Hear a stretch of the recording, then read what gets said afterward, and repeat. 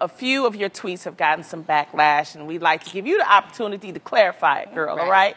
Now, in March, you tweeted, "Phobia is a fear. I'm not afraid of homosexuals, nor do I hate them. I respect and love everyone." Right. That was great, you know? Then you responded to a fan. You said, "I chose to be heterosexual after being homosexual for 2 years." Now, people took this as you saying that everybody gets to choose. Exactly. When people ask me a personal question, I answer it in a personal way. I can only speak from the footsteps in the shoes that I've walked in. We have so many variations that make us who we are.